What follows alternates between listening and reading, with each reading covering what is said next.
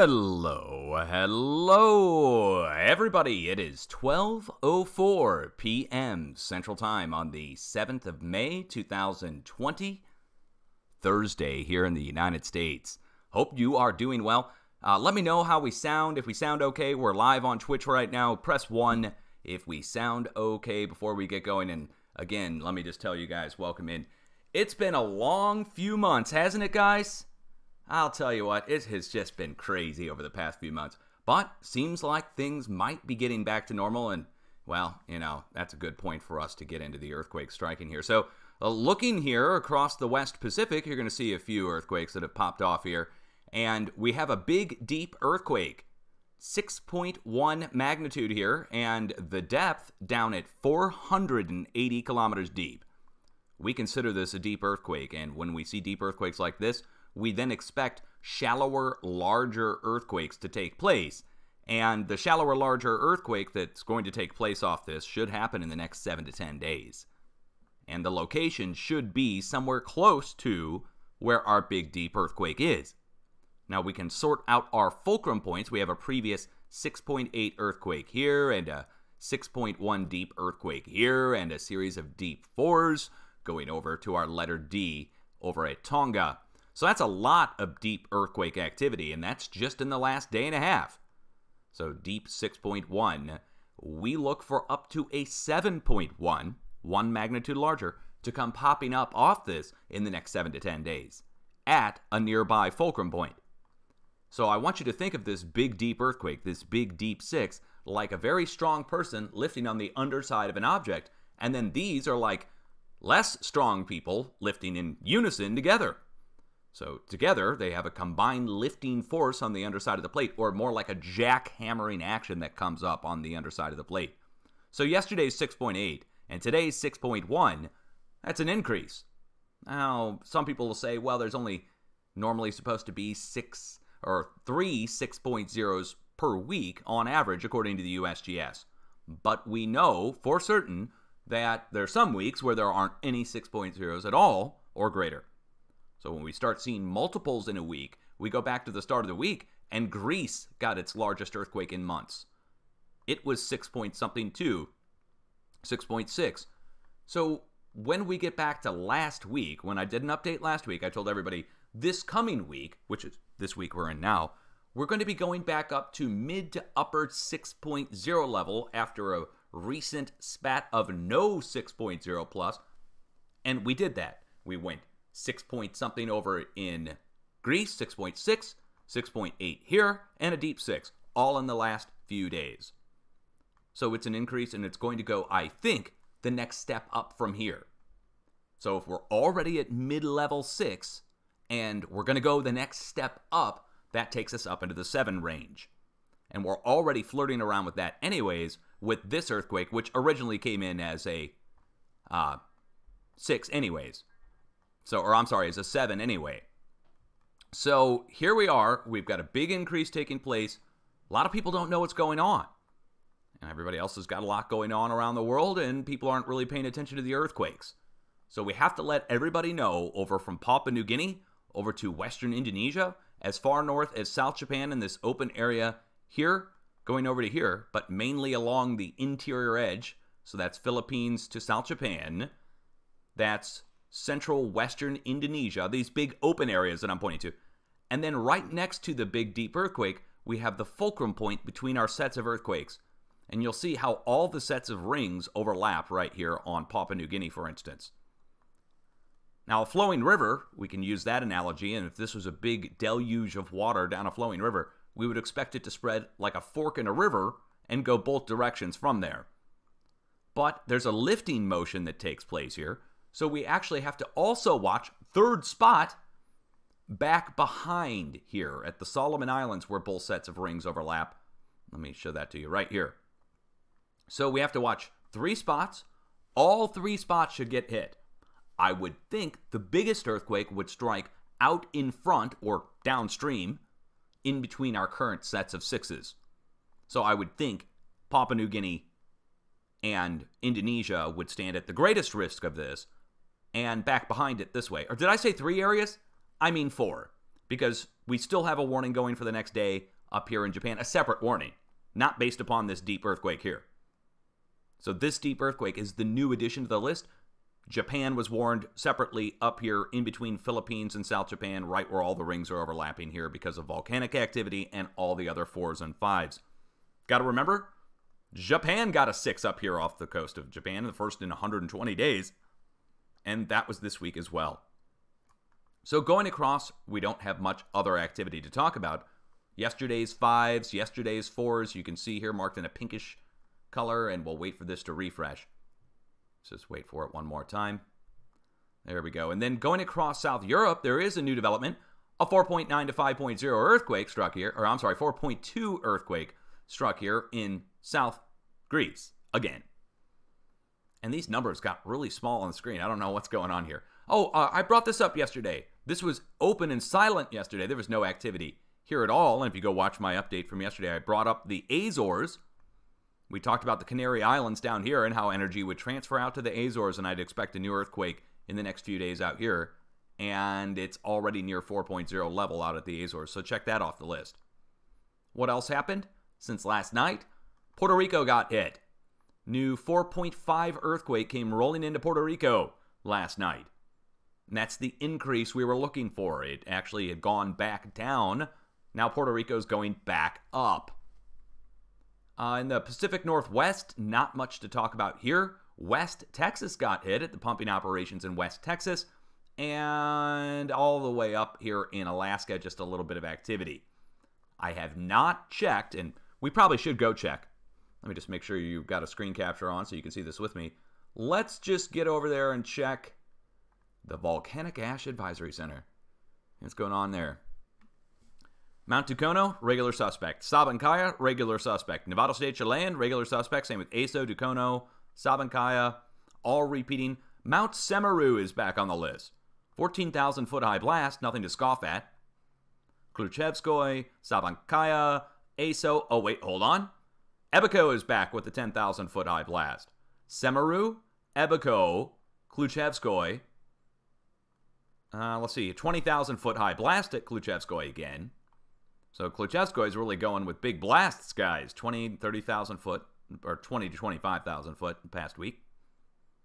Sanjay, Rincon de la Vieja finally dissipated from yesterday. That was the new addition to the list in Costa Rica. So Semeru, I'm just going to have to say Semeru is the new addition to the list. So that's over here in Indonesia, Semeru. But nothing going back here with the big deep earthquake. You know what? We could see an increase also in the eruptive activity around this big deep earthquake as well. So that's my short little update here on the Big Deep 6.1 and just the other activity that struck since my update yesterday.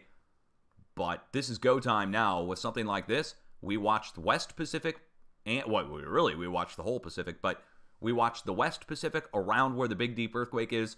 Then we watch for a spread. I mean, as if the big deep earthquake isn't enough. Or the shallow larger earthquake that comes afterwards. We watch for a spread to take place to our middle fulcrum points. The fulcrum points between our sets of earthquakes. Sometimes they're wide and open and easy to identify. Other times it's a jumbled mess and we have to go down in between our sets of earthquakes to find where they overlap to find that middle point. So whether it's a giant open area like here, and we look to the middle of it, or whether it's a clustered area with a lot of earthquake activity, we look still to the middle points between our sets of earthquakes. Or if we have a bunch of them together, we look to the middle point between all of them, the rough middle point, if you will. Okay, now people are talking to me, and this is something weird that's going around on YouTube. You know how it goes on YouTube with rumors and stuff like that. People talking about the potential of an extremely large earthquake due in Japan, like really, really big. They're talking about the 11th or something. Look, the 11th, you don't want to use that number if you're going to try and make an earthquake prediction. And I'm not going to discount it fully, but the 11th of all days, come on. If you don't know about Japan, March 11th, 2011, 3/11/11 was the big earthquake off the coast of Japan. So if there's talk online about a large earthquake, ask them for how you can repeat their forecasting method. If you ever hear anybody making a big earthquake forecast, ask them for the method that they're using so you can repeat it. And if they come back with, well, it's just a hunch or well then, okay, whatever. Look, I was held to a high standard on earthquake forecast. You got to be able to present your method to everyone to repeat. And if you can't, or you try to call it proprietary or something, then you're trying to cash in on it. Anyway, I'm not going to rant on that. It is 12:14 p.m. Central Time. Just a short, quick update on the big, deep earthquake in the West Pacific. You see it rolling by on the right-hand side of the screen. So let your friends, family, loved ones, co-workers, associates online, acquaintances, let them know that we're due for very large earthquake activity, the next step up from where we are now, in the next 7 to 10 days, most likely in the West Pacific, and then a spread around the Pacific. So it's not like one spot's just going to get it. We're going to be seeing multiple large events spread out across the West Pacific, assuming this, I do have to say this, assuming this big, deep earthquake is legit. You know, what if it's an error? What if it's right up at the surface and they thought it was a deep quake and really it's a surface quake? The difference is huge. So that is something we also have to take into account, that, you know, while they're reporting deep earthquakes, they can be wrong sometimes. Just like they can be wrong on a magnitude, they can be wrong on a depth. So I do have to also keep that lingering in the back of my head. It may be a misreport on a deep earthquake, in which case nothing will happen of any significance, and it'll just spread out and diffuse out if it's shallow. Because if this big, deep earthquake that's rolling by on the screen here right now, if that was shallow, first of all, we'd see it hugging the earth. It wouldn't be sticking high up off the globe. That would mean shallow earthquake just on the program here.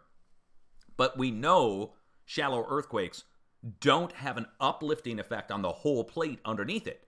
It's happening up at the surface. So when it happens up at the surface, then it spreads out and elasticity takes place, which, in other words, absorption. Absorption takes place of the power, and you see a decrease in earthquakes as they spread out. So as the earthquakes spread out from this 6, if it was shallow, we'd see 5 spread out, or 4s spread out, like a crack in a windshield. You get your biggest break in the middle, and then it starts to spread out, and the cracks get smaller as they spread out and diffuse out into the substance of whatever is breaking. So, but when you lift up on the underside, if you're, let's use the broken windshield analogy again, you've got a crack in the windshield, and you get on the inside of your car, and you start pressing on the underside of your windshield from the inside. The crack's on the outside. Well, I'd be willing to venture a guess, if you press hard enough, and the crack is deep enough, it's going to make the crack spread, and it'll spread exponentially based upon how much you're pressing on the underside of your windshield. And the same thing can be applied to the underside of the plate over a vast distance, okay? It's just trying to use an analogy we can all understand. Okay, let's save this as a video. And if you guys don't have an earthquake plan, you should probably take the time to develop one now. Also, an emergency kit. You know, everybody's been doing this whole shelter-in-place thing for, God knows, the last several months. You should have an emergency kit in case you get cut off and you don't have supplies.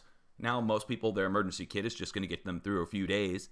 That's what it's really supposed to do. Your kit is just something that's going to be on your back or in a bag that you can carry. It's not the long-term supplies. Yeah, but you can't carry that stuff with you, the long-term stuff. So, emergency kit has the change of clothes, set of shoes, food and water for a couple days, and flashlight, batteries, form of communication, or a way to charge your phone. You know, a little battery pack or something. Those kind of things will come in tremendously helpful during any emergency where you're cut off without power or cut off without anything. And I'm just reminding you, you grab the bag on your way out, or if you're sheltering in place, of course, you go get the bag afterwards, after the earthquake strikes, and that means you got to have it somewhere where you can get to it. You don't want it up on some top closet shelf where the closet door can get jammed and you can't get to it or something. Have it somewhere easily accessible, and so that the people in your household know where it is and can easily get it. Don't make it too heavy. You want to make sure that other people in your house who might not be as strong as you are can get it. So if you even have kids, maybe, you can even have a separate bag, an emergency kit for the kids. And you can train them to use it. Because, you know, you might go to the gas station or something. You might even just step outside and go for a walk, and something happens. And the kids are still there at the house, even though, you know, you're not supposed to leave your kids at the house. But you know what I mean. So you got a teenager or you got an adolescent. They're old enough to take care of themselves pretty much. And you're out of the house for a minute and something happens. Teach them where the emergency kit is. They can go grab it. And if you have young kids, it might even help them with some of the fears that young children have of the weather and the dark and, all those things, that you can train them about being prepared. So let's say your child is fearful of the dark and fearful of the boogeyman or whatever. You train them about the emergency kit and how you can get the emergency kit if you're in a time of distress and dispel that emergency. You can pass that emergency away by, a flashlight.